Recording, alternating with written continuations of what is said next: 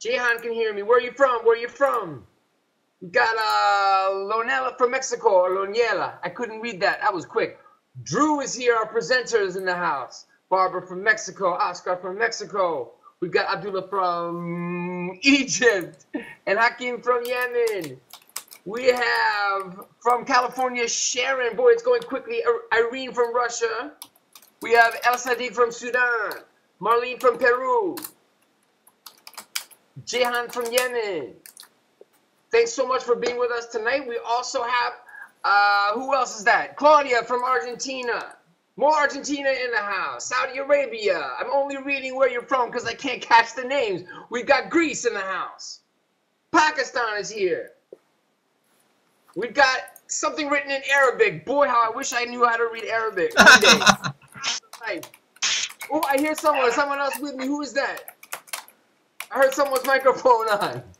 That was me, man. How's it going? Oh, Drew, you're there. It's me. Where's the video? Should I turn that? Should I turn? Yeah, man. Should I turn this up? My internet connection is just too.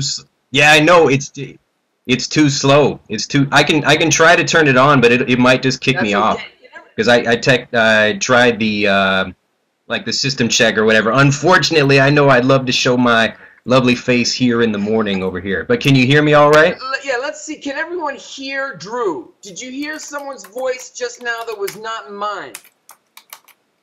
Okay, great. Drew has a wonderful voice, but also a very lovely face. But there may be a problem because of his connection. Drew is in Japan. Which city are you in, Drew? I'm a little bit north of Nagasaki. Nagasaki, near Nagasaki. Yeah. And I'm just going to introduce him a bit. Now, Drew, if you turn on the video, nothing happens? Is that what it... Well, basically, like, I can turn it on, but we'll see. Basically, I did a system check before we started a little while ago, and it... Yeah, I can turn... I see. All right. So, but we can hear you. Can we hear you? Are you there? Okay. Okay. Yep, So I'm here. All right. So if it improves, great. At least the voice is very clear, and I'll stay on here and talk to Drew, and we're gonna do this together. And the first thing I just wanted to tell you about Drew. Ooh, someone can see both of us. How does Claudia see us? Somehow you appear, Drew. So maybe you appeared to some. Yeah. No. You want me to leave? I'll leave the camera on, and if I get kicked out, then I'll just try to come back in, and I'll just turn the microphone. Oh, I'll turn the camera off. This is your show, so we want we want people to see you. My internet service provider's show. They let me. Leave it on. You can hear us both. Some people can see you. Fantastic. I can't see you, but hey, I know what you look like already. If you don't already know Drew Badger, I'm going to introduce him just a few things, and then Drew, kindly tell us more about who you are and what you do. I met Drew. Radio. Okay. I met Drew, I don't know, maybe a year ago, something like this, when I found his videos on YouTube. They are excellent. He does a lot of different types of videos. What they all have in common, I feel, is a really great relationship he builds, a very relaxed relationship he builds with the viewers, and the attention he pays to high frequency vocabulary, the most functional structures in English, and how to, and this is what he'll focus on tonight, how to build fluency through a lot of psycholinguistics, information to know about how we acquire language and process language, some things you may not have thought about before. So it's great when someone with that kind of deep thinking about language is also a very down-to-earth and very funny guy, makes funny videos too, lighthearted videos. So it's a pleasure to have him here. And Drew, can you tell us anything else and what we're going to do today? Yeah, certainly. So first of all, again, people are kind of coming in a little bit later than when we started. So if my video feed cuts off, it's not because I don't love you or don't want to show my pretty face. It's just because I use way too much internet over here, and my throttling me. This word to throttle just means I'm using the internet too much, so they're cutting my usage down. I'm uploading too many things to YouTube and downloading stuff. So anyway, can I talk at this speed? Is it coming through clear enough? Can I just get some like hellos or thumbs up or anything? Or yeah, it's great. All right, beautiful. So first of all, I wanted to say thank you so much to Jace and to everyone else. I wish I was more awake. I could do some more rapping with him. Jace and I, we both have we both have a similar kind of history. I imagine I don't know. We have kind of a kinship, I guess you could say. We're both we love rap and hip hop, and we grew up in that. Jay, did you go to like a mostly what kind of high school did you go to, or elementary school even, if I may ask? Yeah, I went to a middle school and a high school that was mainly Black American students, and if you were if you wanted to fit in, if you wanted to be one of the cool kids at the school, and you were a white kid, you definitely had to conform to the styles and music, clothing, everything that was happening. With the cool students there, for sure. Yeah, so I mean, basically, I'm coming from the exact same situation. So, Jason, you're from New York, New Jersey. I'm from Chicago, and as Jason said, I've been out here in Japan. What? Oh, you're from St. Louis. We're both Midwest, baby. Oh, really? Yeah. Right from the Midwest. Yeah. All right, fantastic. Well, it's great that we can communicate here, no matter where we are in the world through video. I can even eat, some garlic toast for breakfast and no one will care because you can't smell it, But I'm excited to be here and really thrilled to be able to teach, and hopefully the video keeps on going over here. All right, so first a few questions. Wait, does anybody have any questions before we get started? I can see, like a couple of people typing things over here, really going by very quickly. I noticed one person asked about my hair. Yes, my hair is getting longer. I want to grow it out before I go bald. Basically, I want to have some fun with it. And I'm kind of losing it a little bit. Yeah, before I get all Jason. And we'll see how it goes, but maybe we can do something else. So most of the time, for most of my life, in fact, I've had short hair, but I just decided, well, I might as well grow it out, and if my wife doesn't get too angry, then it should be okay. Anyway, well, enough about this. Basically, a quick overview of what we'll get into today. The first thing is just again, like, welcome to. Basically, I'll go over a little bit about myself and then the pre-class assignment, and then I've prepared a fantastic video for everyone, and I prepared the video just in case my internet connection is not very good, so I look forward to being able to see this. Some people may have seen the video already. If not, you're in for a real treat. I worked very hard on this, and I think it's really something special for you and for your students as well. And then also, if you have any. Now, or do you want to? No. I'm gonna do a little bit of warm up, and we'll talk about some things, and then we'll get into the video. I'll give you the signal when we're ready to rock with the video. Okay. All right. And then the last thing is we'll have a few questions that are related to the video or about my hair or anything else people want to talk about. It's just up to you guys. All right. Well, if we've got no questions, let's get ready to roll here. So the first thing I'd like to know, I know there's a wide assortment of people. What?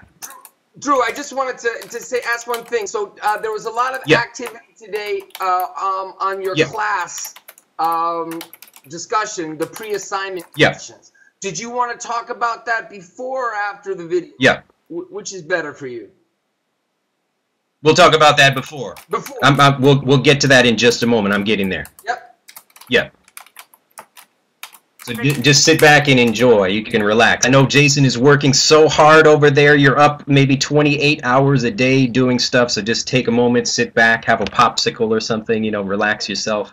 And I'll take it for a little bit. But you can come back in a moment. So anyway, first, if I can just get just a response from everyone with just one letter on the comments section. Let me know if you are a teacher or a student. If you are a teacher, just put T, and if you are a student, put S. I want to know what the mix is here. Oh, wow. There are a lot of teachers here. All right, beautiful. And a few students I see. It should be all teachers, but yeah, it should be all teachers, but I'm sure we'll get a few people in here that maybe aren't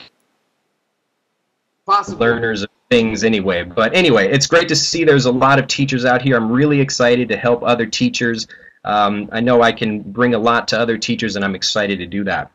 So also, does anybody know who I am, first of all? You can just give me a yes or a no if you've seen my videos or anything prior to this WizIQ presentation. No, no, yes, no, yes, yes, no, no, yes, yes, yes, yes, yes, yes. You look like a video guy. Yes, yes, I know. Okay, all right, very good, very good.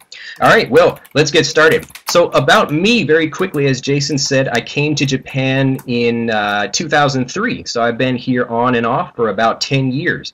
I came to Japan to study Japanese gardening, and so that's kind of what I do in my free time.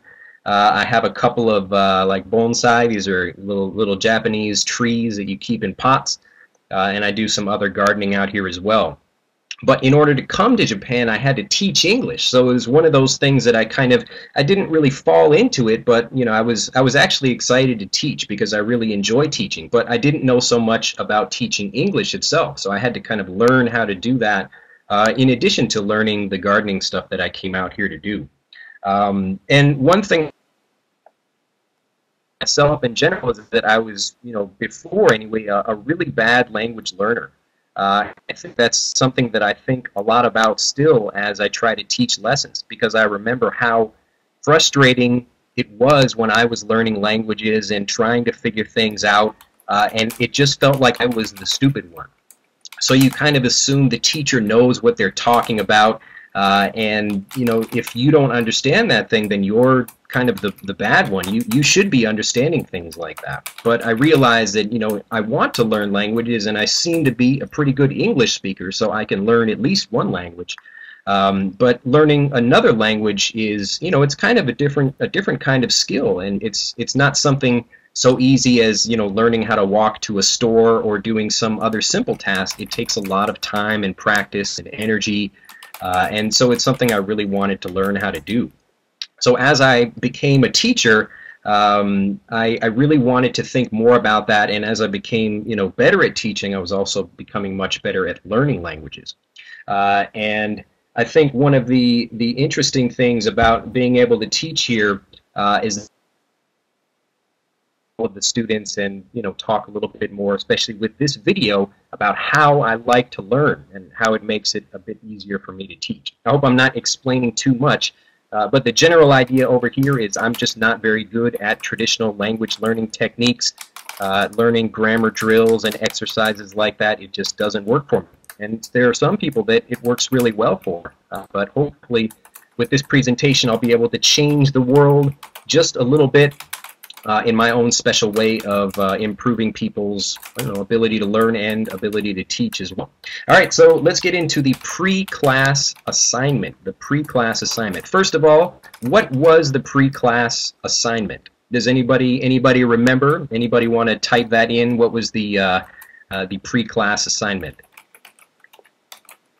Yes. What? No, you don't have to tell me the question. I want to know the answer. What was the answer? Watch 5 videos plus what? We had to watch 5 videos. Yes, what were the 5 videos about?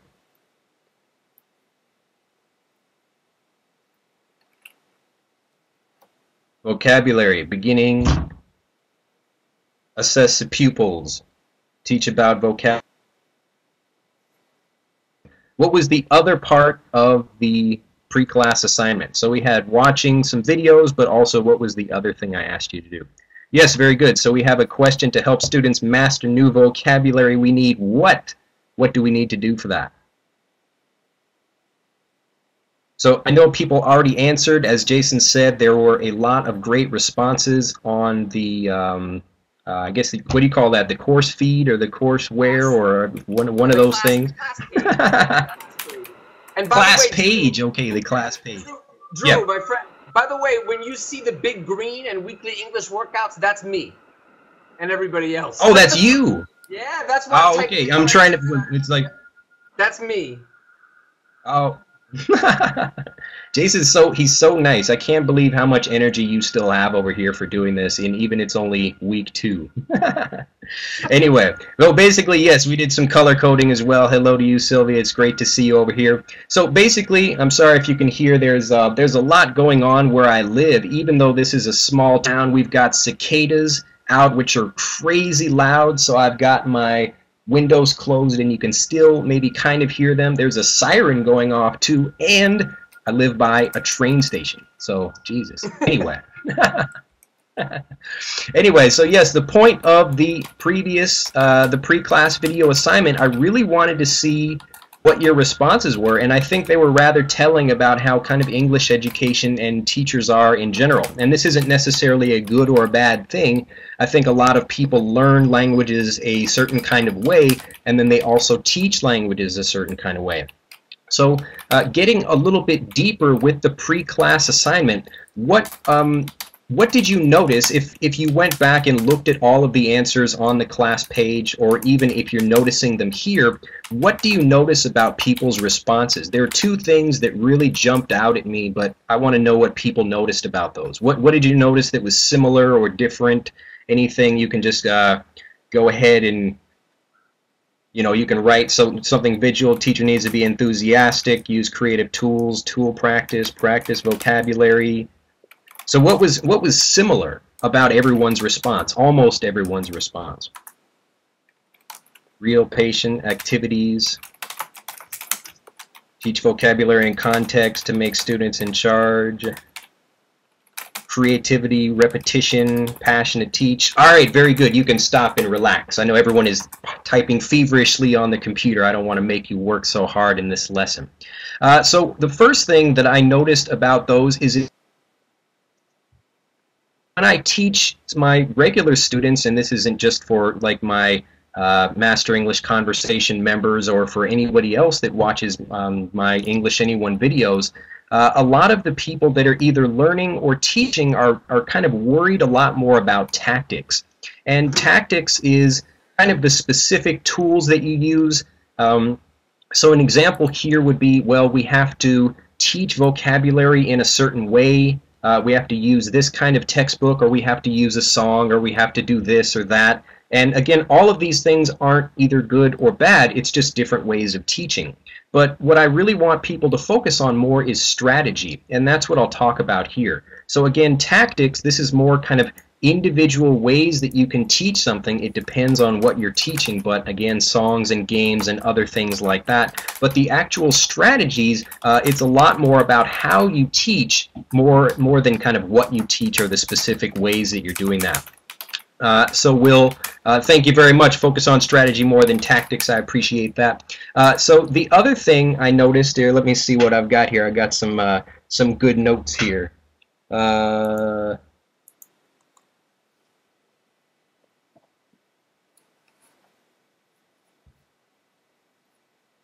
Okay, so the other one, yes, it's kind of connected with that, is there are a lot of different ways to teach. So I know a lot of teachers, they have kind of their own specific way of teaching, and just like I do, I kind of teach in my own way and find students that enjoy learning in that way. So Jace, you know, he has his thing. He likes the rap and the music and getting people really like psyched and excited, and he's really like that in real life. It's not just the videos. It's great to see him always excited when I get mails from him. So all of these things, again, they're not necessarily good or bad. It's just kind of, I really want in this video for people to, when you're watching the video that we present here, to think more about strategy for learning and how you think as a teacher, as opposed to the actual tactics that you're using. So if you have any questions about that so far, again, like I know I have a reputation for not liking textbooks. It's not really my thing. I want to kind of clear that up. Basically, it's not, again, a textbook is just a tool, and depending on what it is you're trying to learn, a textbook necessarily isn't like an evil thing. But again, if you want to go into outer space, maybe a car isn't the best way to do it. So there's kind of different tools that you can use, and there are also many different ways that you can think about doing something. So the video will be coming up very soon.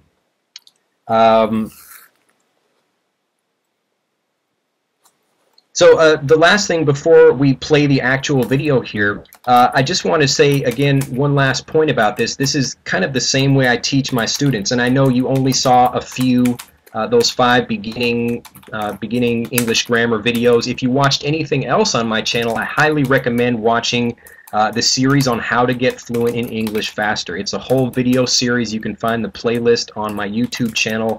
It's got, I think, over 30 some odd videos right now. And there really are some great tips in there, not only for students for learning, but also for teachers. And a lot of it, as Jason mentioned before, goes into the strategy of how to learn and specific ways of learning about psychology as a student and also as a teacher. All right? So with that kind of background, I want you to keep those things in mind, not tactics, but strategy. Again, strategy is really what you want to be focusing on first. If you can master the fundamentals of teaching or the fundamentals of learning, then everything else becomes much easier after that. So why don't we cue up the video? The video is about maybe 10 or 11 minutes long. It's not too long, but I hope you enjoy it. If you have questions for me while the video is happening, then you can type them. I'll be watching the chat box over here, and we can see if anybody has any questions or anything while we're going through the video. Then I'll look at those, and we'll be able to talk about them after the video is finished. So keep an open mind, sit back and enjoy the video, and let's cue it up. I just sent a message to I think it's we have a different support team here. Let me from WizIQ. So okay. I just sent a message saying to play the video. Let me just give 1 second. I believe it's not Rahman. at all. Take your time. Rahman, who is here. Okay, Rahman, hello. Rahman is going to play the video in a moment. There are a couple questions I saw. One that Dr. Nellie asked, which I think is interesting. You said you were not a good English, language learner. How did you learn Japanese? Yep. What did you realize? How did I learn? We'll wait on that. So basically, I began. Oh, let's watch the video. Okay, we'll come back. We'll come back to that. Okay. Thank you for joining teachers all over the world on this historic course. I'm Drew Badger, author, English-speaking confidence expert, and co-founder of EnglishAnyone.com, and it's a pleasure to welcome you to Language and Logic, the secret to natural vocabulary learning. Before we get into the meat of this session, I want to begin with a one-question quiz. I'll give you a few seconds to look it over, and then we'll return to examine it more closely later. Here we go. X plus Y equals Z. What is Y? I always begin language lessons in a special frame of mind. I imagine I'm on some far-off planet and am teaching English to aliens. I know nothing of the students' alien language, and they know nothing of mine. This means I can't directly translate English words into their language, or use their language to explain how things like grammar rules work. It also means I must make lessons as simple and intuitive as possible, so students absorb things automatically. No matter what planet you live on, there are always basic rules of logic. A equals A. If P, then Q. If Q, then R. Therefore, if P, then R. Logic comes in many flavors, but I'll cover 3 of the most important for helping your aliens learn vocabulary as naturally as native speakers do. The most elementary tool in your bag of logical tricks is contrast. Even without any previous knowledge or additional information, you can understand something by comparing and contrasting it with something else. Shadow reveals light. Through pain, we understand pleasure. Let's use a concrete example and see if you can learn a few new words from some alien language. Resocks. I'm giving you just one word and an image of a single object. This seems obvious enough to me because I know what I mean, but is it really intuitive? Logically, resocks could mean apple, red, round, shiny, small, or any number of other things. Granted, context is important when teaching, and we'll get to that shortly. But I just want to make this point especially clear so you understand the minds of learners analyzing what you might think to be unmistakable. Here's the object again with a bit of contrast. Resocks hatha, penap hatha. Now we're cooking. By introducing contrast, the brain has something to work with. The images are identical except for a single, glaringly obvious difference. Looking back at the alien language, we can safely guess that the different words refer to the colors of the objects. It's also reasonable to assume that adjectives come before nouns in this language. It's amazing how much we can figure out all on our own when we're shown things in the right way. Just to be sure we understand, our benevolent alien teachers have given us an additional set of contrasting images to help us get our target word. Penap Hatha, Penap Werg. If you didn't guess it already, Penap means green and Resox means red. What we mean or want others to understand often isn't what gets transmitted. This happens frequently in everything from text messages to conversations between native speakers, so we have to be especially vigilant that we communicate as best as possible unmistakable messages. As students build a foundation of basic knowledge, they can begin using context to evaluate more complex information. Here's a quick story about how I was able to use context to teach myself some Korean, even though I know absolutely nothing about the language. I was visiting a friend of mine in Fukuoka, Japan recently, and we decided to go to a popular Korean restaurant. When I was left alone because my friend had to take care of his son, I noticed a poster of the actor Will Smith and his son Jaden on a wall near our table. The poster appeared to be for an upcoming movie, so I had the context figured out. I also guessed that since the actors share the same last name, I should find identical translations of the name Smith near each other on the poster. And that's exactly what happened. The coolest part of the discovery was that the characters for the name Smith appeared to be phonetic. If you look at the translated name, the character I took to mean Sue is repeated twice. Translating it back to English, we should get something like Sumisu. The same Sue character also appears in the title of the movie, which I later learned is called After Earth. When learners understand the context of an idea or message, and it's presented in a logical way, students will take care of the rest and enjoy doing it. The last form of logic we'll examine is analogy, a close cousin of basic comparison. If you can connect what you're trying to teach with something learners already understand, there's a better chance that information will be absorbed. To use a simple analogy here, language learning can be like code breaking. Like the translation puzzle here, your goal should be to create a situation where students have everything they need to literally teach themselves. Okay, since you may be wondering why I'm explaining what seems pretty self-evident, let's return to the math problem from the beginning of this session. X plus y equals z. What is y? The answer, in short, is anything. And that's the problem.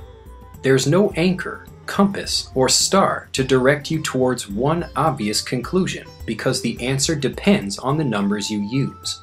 In the world of language learning, this exact problem is often thrust upon unwary students, and with devastating consequences. Open virtually any beginning English textbook, or watch the first lesson of almost any English video course, and you'll most likely find something like this. My name is Tom. What's your name? This English may seem simple to teachers, but it's actually a recipe for pain. Even if students understand the context that greetings are being taught, there is absolutely no way to understand the grammar or words intuitively. These two sentences introduce the phonetic rules of English, possessive determiners, verb conjugation, identity, grammar, new vocabulary, sentence structure for statements and questions, and contractions. In some alien language, these sentences might look something like this. Because students can't possibly understand these sentences automatically, we resort to translations and explanations in lessons. And then we wonder why so many learners can't express themselves without having to translate things in their heads before they speak. The subtitle of this session is The Secret to Natural Vocabulary Learning. I used learning because our job is to help students teach themselves. We're really just facilitators. We painstakingly set up the dominoes so that all students have to do is knock them down with one effortless push. When learning happens in this way, students own knowledge, feel great about their progress, and become excited to learn more. Before we move on to teaching vocabulary and slang, please keep the following 3 points in mind. 1. What we consider to be simple and intuitive might not be to someone else. 2. A successful lesson should give students direct access to new information. Mental steps of translation and explanation should be limited or eliminated completely. 3. Education is the process of revealing a path to knowledge students can navigate by themselves. Ultimately, the secret to helping students learn any kind of vocabulary, phrase, or grammar lies in your frame of mind, and not with any specific technique. As long as you remain empathic and strive to keep things as intuitive as possible, the introduction of new vocabulary is really quite simple. Lessons for beginners should be tightly constrained so that understanding can be reached automatically with basic logic. Experienced learners can call upon previous knowledge and context, but lessons should still highlight new information in an intuitively understandable way. As an example, I often teach slang and idioms by juxtaposing native English sentences with what students might find in a textbook. Notice how I'm teaching something intermediate, but still using the basic principle of contrast. I went to a pizza restaurant after school. I hit up a pizza restaurant after school. In this way, students understand the basic meaning of hit up by contrasting it with went to. They also learn to think of the whole phrasal verb as one seamless unit and understand how it can be used in the wild. Going deeper, I'll change the tense of the sentence so students can see if and how the expression changes. I hit up a pizza restaurant after school. I'm hitting up a pizza restaurant after school. I'll hit up a pizza restaurant after school. With each iteration, I'm still changing only a small piece of the sentence. This answers potential questions about usage in different situations and helps students feel comfortable using the new word or phrase as quickly as possible. Once students understand hit up, I can use it to introduce even more new words. Remember to think of your students as aliens, and you'll help them become stronger and much more confident English speakers. I hope you enjoyed this presentation, and I'll see you in the comments.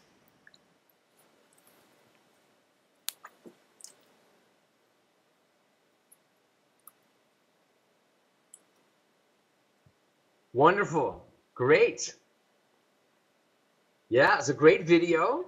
It really encapsulates what I love about Drew in how he connects with learners. As you can probably imagine, I hope you can imagine, this video was made for teachers. He doesn't try to teach English this way. His videos for students have this wonderful, relaxed, mellow quality like this one, which I think is a huge part of his success with getting students to be fluent, is how relaxing his videos are and how passionate he is about getting their motivation up and their confidence up to build vocabulary, but also lots of other things. But I'm happy he's focusing on vocabulary here, of course, because that's our topic of focus for our course.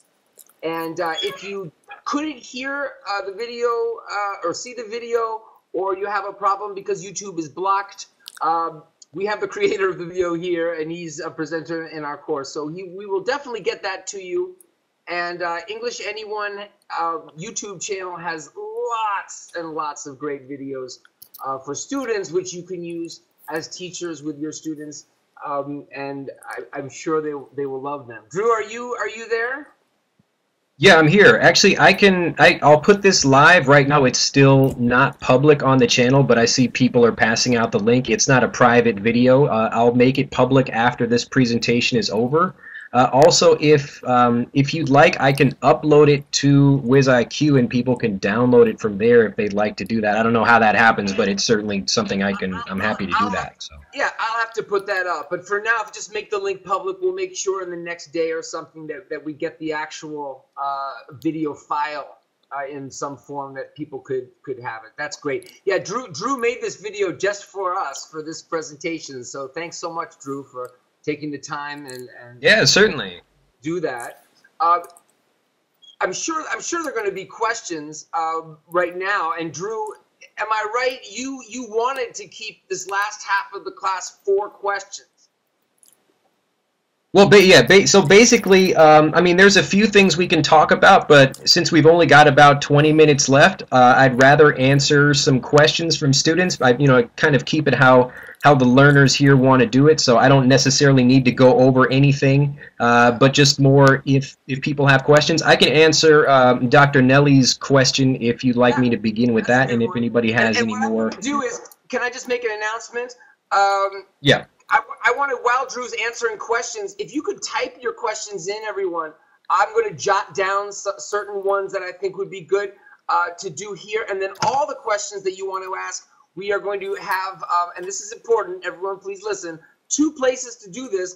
In WizIQ on the class page where we've already started the discussion with the pre-assignment questions. And also, thanks to Sylvia, who's here, she set up a Facebook group for Drew. So, Drew, you may not know that yet, but there's a Facebook group for this class, just like we set up earlier for Charles, who had a presentation. Oh, that's on Facebook. Yeah, so 2 places. Now, the reason we're not doing Facebook only is because some people don't like Facebook or can't get Facebook, etc. So we don't want to say, and we will. The link, yeah, the Facebook group.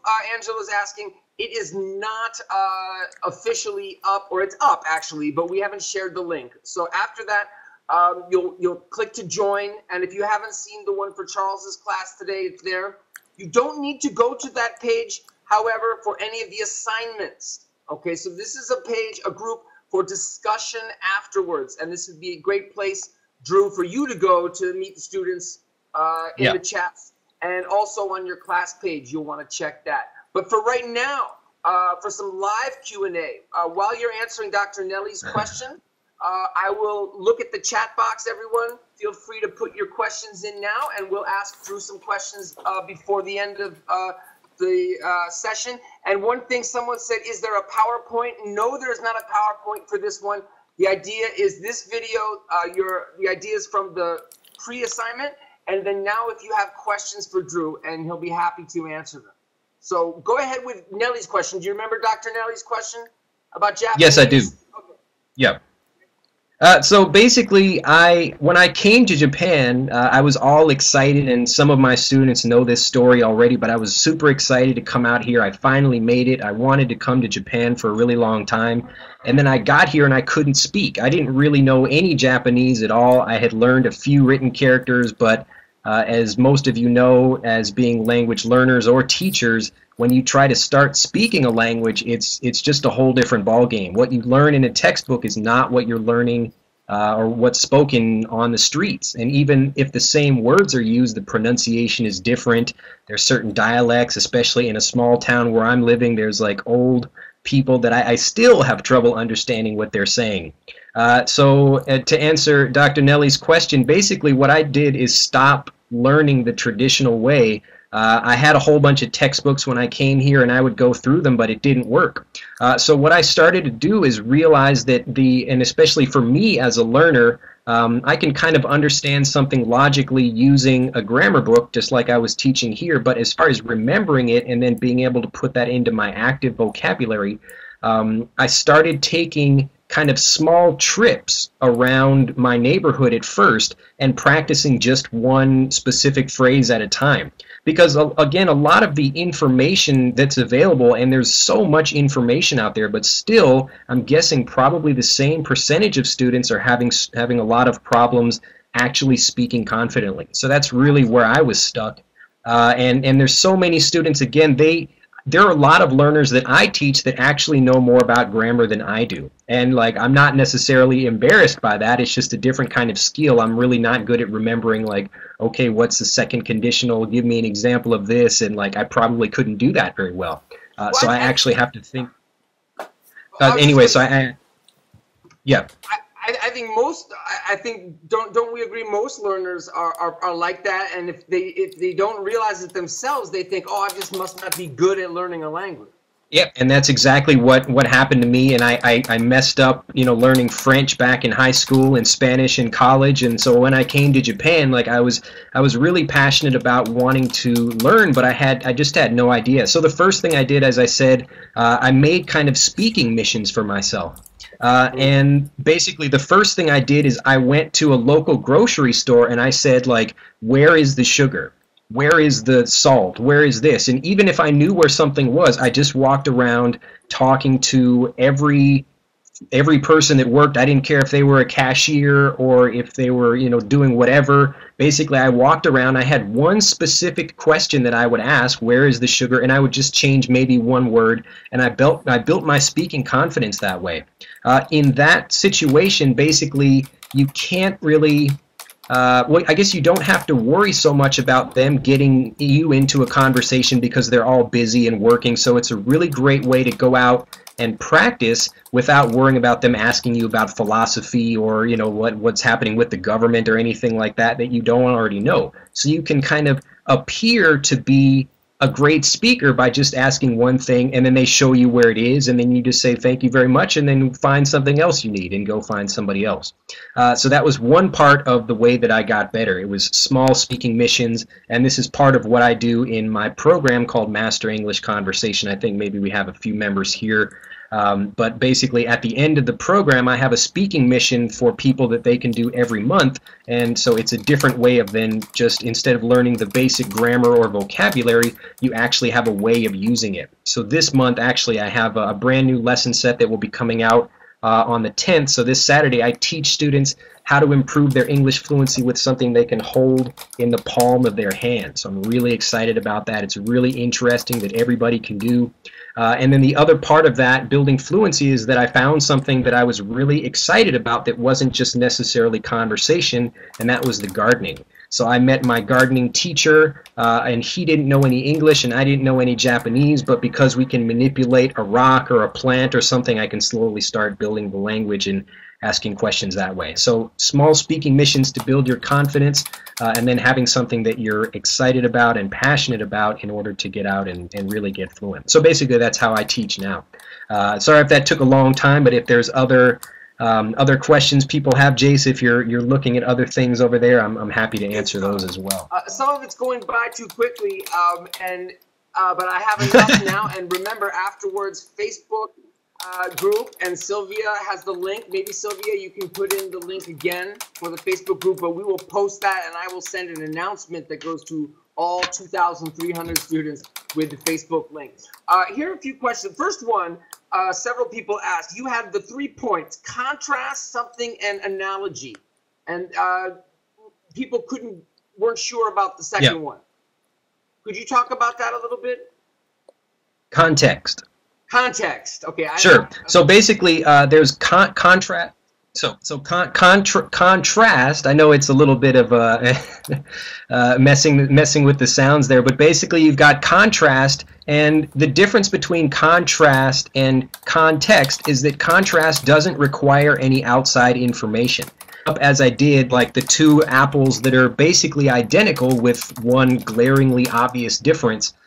And without any outside information, you know what that means. And so that's basic contrast. And that's basically how you can begin teaching English learners, or even using more advanced techniques. And in the homework assignment that I've given for people, this is the post-class assignment, I have a link to another video that I teach. This is actually a Master English Conversation lesson video, and you can see how I use contrast to teach more complex grammar. So it's not just for beginners.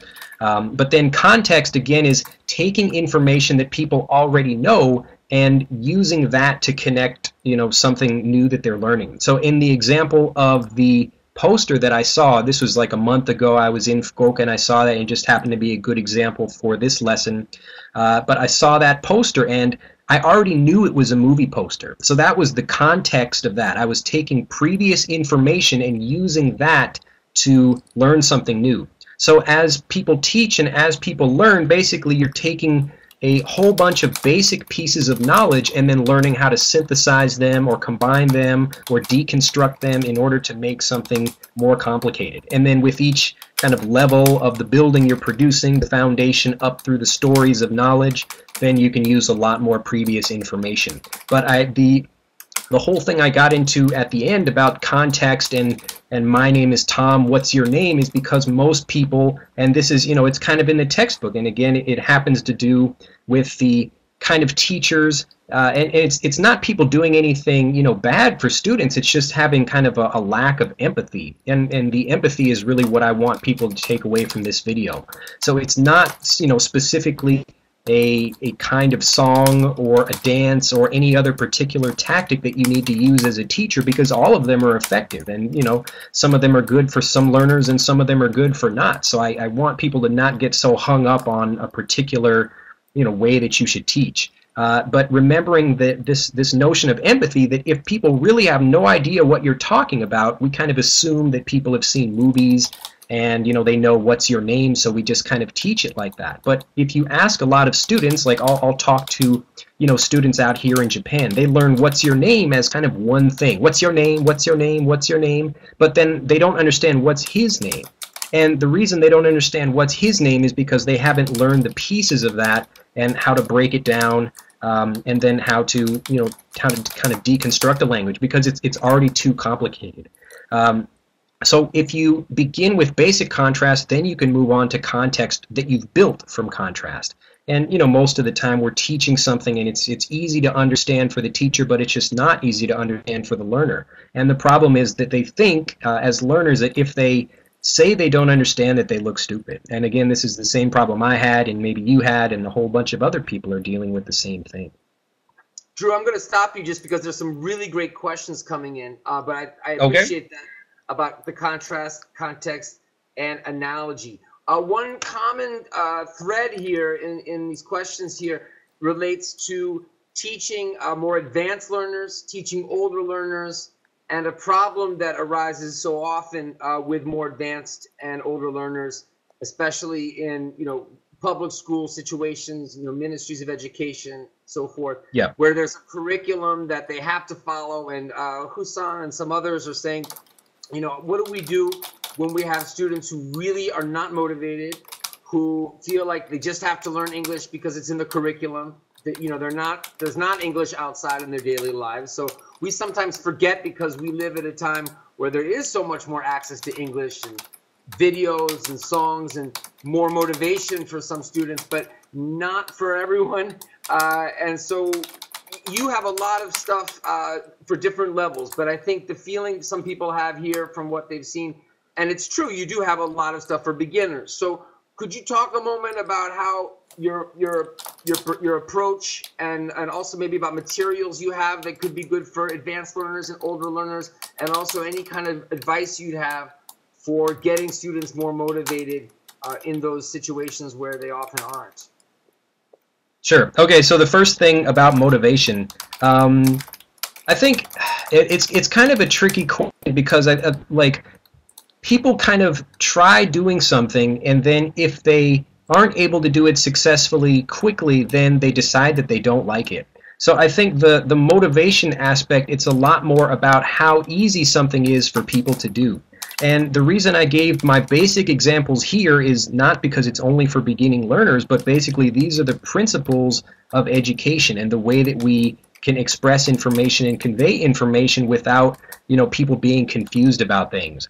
And when people are not motivated to do something, it's usually because it's, you know, and even this happens to me too, it's the teacher's fault. And I take full responsibility as a teacher when students are not motivated to do something. You can't complain that other people aren't happy about doing something when you're teaching in like a bad way or something like that. And again, I'm not trying to come down on teachers because I'm responsible for this as well.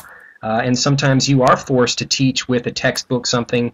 But usually, like I had to deal with this too. As a, you know, I don't work in a school now. I work for myself. But for teaching people in a classroom, use the textbook as a way of getting to the grammar, but you don't have to actually teach using the textbook itself. So break down whatever the grammar is, make it incredibly simple. Sometimes you have to go back 3 steps before you can make any progress. So again, just like the teaching example from, you know, my name is Tom, what's your name? That's actually pretty complicated. And when you just begin learning that, that's why I said like so many people have problems learning the language. It's because they're starting right off the bat without knowing anything about the language and just assuming like, well, the teacher said this is easy. I guess I'm the idiot if I don't know how to say this. So that's where motivation comes from. Like older learners, you know, adults, maybe somebody my age or like 50 or 80 years old, they don't really need to be told to learn something. They have their kind of intrinsic motivation. But for my like really young kids, it's really my fault if they do a good job or they don't do a good job. So you can't really blame a student for not wanting to learn something. I mean, think about like, especially I walk up to kids out here in Japan and like they know like 600 different Pokemon characters. And it's not that they're like bad learners or they're stupid or anything like that. It's just that they're actually interested in something and they're able to retain it. So when people say like, well, my child is not a good learner, they don't remember stuff very well, it's like, I imagine there's probably some really good things that they do remember. It's just the stuff that they're interested in. And if you're a good teacher, you really take the time to make something so simple that they can't possibly mess it up. And that's really what people should be looking for as far as motivation goes. Concerning more... Yep, sure. I just a really important point you're making about it being easy, making it easy for them. And I think it's important to point out, because some people are commenting, and I get it, that if it's too easy, they'll be bored. So I want to, tell me if I'm wrong. If it's too easy, what? Well, I think it has to do with the word easy. So I think what you mean, tell me if I'm wrong, from what I know about your videos, and please check out his videos, there's really great stuff. He takes stuff like really high-level slang, I mean high-level stuff, and makes it easy, and it's easy and interesting. So if you're thinking about advanced learners, as far as English Anywhere materials are concerned, there's a lot of stuff for advanced learners. I think easy, what Drew means, is not easy and boring, but easy to build confidence and enjoy it. The same way when I say, for example, relax, repeat, remember, I don't mean relax means you have to be, you know, falling asleep or lying down. You're just entertained. So is that right, Drew? The easy meaning, you know, engaged in it, because it's... I think it should... Yeah, I think you got it right, Jason. I think basically it's just simple and making sure that you don't take step 2 until people understand step 1. And it doesn't really matter how you do that. You can call it easy, simple, basic, whatever you want to. But basically, it should be understandable. And you don't jump 5 steps before people understand what's happening, because that's where people don't understand and get frustrated and then say they don't like learning languages or they're not learning languages. The last thing I'll mention about that point, about materials for more difficult things, or for people that really want to learn conversational English, the real meat on EnglishAnyone.com is in Master English Conversation. And that's a program that I developed. I've been working on that and really honing it over the past year and a half, and it's something that I don't have a new teacher's guide because I've just updated the program, but I'll be making that soon. But we have teachers in the program that use the lessons from that in their classes. And we also have just basic students that are all over the world that are learning using these same basic principles, but lots more kind of difficult grammar and difficult words and phrases and idioms and things like that. And basically the whole idea of the technique for Master English Conversation version 2.0 is that you I kind of begin with an actual conversation between two or more native speakers, and we're not speaking slowly. It's not like actors on a textbook CD or something like that. We're sitting here having a conversation just like anybody would be, and then I take that conversation and then I break it down into pieces. So I go over the vocabulary, I go over the grammar, I go over any phrases and kind of the fluency secrets, the kind of things that get you into the club of being a native speaker, all of the things that you need to know about the culture, that kind of thing. And I teach those things first. And then I come back after you've already had a foundation of all those things. Then you go on to watch the conversation, and it's like, wow, I actually understand conversational English. And this is the program that I wish I had when I was beginning to learn Japanese, because I never saw anything like that before, because you kind of had things in textbooks, and then you had the actual kind of street Japanese that people were using, and there was no bridge between the two. So that's basically what the program is, and it's designed for people that want to study by themselves. We have learners all over the world in the program, and it's also for teachers, so that you can use the program in class. You can introduce, you know, specific types of grammar and then review them, and then at the end of all that, you have a special audio lesson that gives you a conversation opportunity with me. You get to talk with me in an audio lesson and practice and review what you've learned. And then at the last part of the video lesson is your ability to go out with the special mission homework assignment, and that's the kind of fluency mission that we talked about before. So sometimes it's going online and, you know, learning cooking classes or something like that. Sometimes it's going out and talking to native speakers. And we've got exercises for people in the program that are both living in native English-speaking countries and not in native English-speaking countries as well. So if you've got the internet, you've got the ability to improve. And it's the same thing with me. Like I learned a lot of Japanese, you know, out here in Japan, but I also taught a little bit when I went back for a little while a few years ago. So it really doesn't matter where you live. It has more to do with your motivation as a learner than, you know, anything else as far as that's concerned. So. It's great. Also, I see you up the time here. I've got plenty of time, so if people want to keep the party going, that's fine with me. I wanted to cut you off for a sec, just to say, so sorry about that, but we added 10 minutes. We've been adding, you know, sometimes 20, 30, but we could do 10. Especially because we've got some great stuff happening in Charles's Facebook group, so I'm sure with yours too, and on the class page. I want to focus next on what is happening in the chat box, because it's really important, and not just for Drew to comment on, but for all of us to discuss about textbooks and curriculum. So, you know, it's very important to me to create materials that students can use for self-study, that you can have them do in the flipped classroom, you know, at home, if they have access to the internet, or you give them, you know, my files. But what's really important is that I make videos, and Drew does the same thing, and you'll see if you look at his videos, that teachers can use that connect directly to your curriculum. I mean directly. So if you say either number one, I have to use my textbook, fine. If you say number two, somebody said, well, the students pay for the textbook, so they think, well, why aren't we using it? That's also fine. Number three, can you make activities from the textbook more engaging and exciting? Of course you can. In fact, so exciting activities from the textbook in terms of a video from me or Drew or someone else, this doesn't mean like a big party to learn gerunds and infinitives or you know, the present progressive necessarily. It's just, you know, a breath of fresh air from the textbook, but not on a different subject. So it's nice to use videos of mine and Drew's if you don't have something in your textbook. But back to what I was saying at first, and Drew, tell us what you think. For me, the most important thing is that the materials I use, teachers can use right away, because it is something that's in their textbook. You know, it is this vocabulary area, or it is this grammar area. But you just want to make it more interesting for the students. Back to that issue of how do we get students who have to follow a certain curriculum, and you as a teacher who have to follow that, how can you bring it to life? And most of the grammar-focused syllabus that is in a lot of these books and curriculum it's not bad stuff that's in there. It's just the wrong focus on it and not enough audio, visual, too much, analysis. So, Drew, what do you think about that? Are your materials good? Yeah, I agree. With a textbook, they don't have to throw away the textbook, right? Yeah, I mean, again, it's my problem is not with the textbook. It's just more.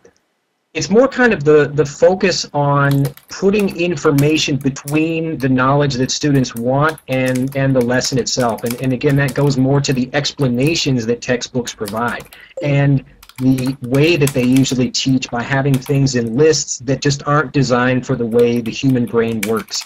And again, that's why you use songs and other things like that to connect. So it's never information. It's always how information is conveyed. And so if you can use a video or a song or anything else like that. But I mean, honestly, ideally, the best thing a teacher can do is actually have their students speak. And it just depends on what the focus of the lesson is. I mean, some people are just being honest and they want to just prepare some students for a test. And if that's really what they want to do so they can get a job doing something, yeah, I've got no problem with that. But, all of the students that are on my program, they want to speak actual conversational English. And it's not like I'm teaching people like all this ridiculous street language. It's just the actual everyday conversation that like I'm using right now. And right now I'm being kind of careful not to use so many idioms or anything else like that. But if you watch that, we have some Master English conversation videos that people can watch, and you can actually see how just a regular conversation happens. We're using stories and talking about things, and that's how you remember. But I think a lot of students, they also, I mean, you can sit and watch a video and zone out as well. Like a video magically makes everything better. It's really the, the activity. It's kind of the same thing when I would have students, I was teaching really, really young kids, like 1 and 2 years old. And their parents would ask me what videos are good for their students to watch at home. And I would say, well, whatever you watch, make sure you watch it with them. You shouldn't just sit your child in front of a TV and then go wash the dishes or whatever. Like, it has to be an active process because there isn't really much evidence that just sitting a child there and watching something is going to help them learn. So it's a way of pulling people into the language. It's a way of, getting people excited about things, but you don't have to, it doesn't have to be just, one specific thing like that. Great. I have a couple other questions here. Let me just type this last thing you said because I love the idea of pulling them into the language. And that can be, Drew's style, my style, your style. However you can get them in there. Yeah, get them in there. Get them in. We've had some sort of deep, long questions. How about a couple quick ones? I got one. Were you good at math, or maths, as they say in British English? Maths. I'm good at. Let's see. I think no, not really. And if you watch some of the videos, especially like the new Master English Conversation lesson ones, there's a few of those that are really funny. We're sitting and trying to do basic counting in math, and it's just really not happening. I like ratios a lot. That's probably my favorite kind of math, and I like geometry because it's visual. But other than that, like trying to do like trig and calculus, I failed that in college. So.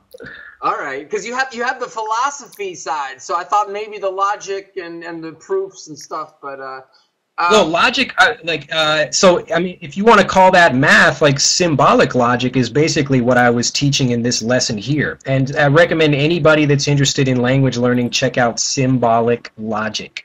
And it's basically, and it's a visual thing as well that you can do with students. And if you learn about symbolic logic, it's using pictures and things like that to teach students that are it's just a basic way of explaining logic. So I recommend that as well. I did good at that and did well at that. You could see from that video, the nice visuals. This is what's so amazing about. I mean, it's really a combination Drew's stuff. It's the visuals. It's his relaxing delivery. And one thing that you're not seeing as much tonight. Or this morning, wherever you are, but you'll see in the videos, is the humor. I mean, that's how I got connected. I'm not saying you're not being funny enough or something, but the videos, I mean, sure.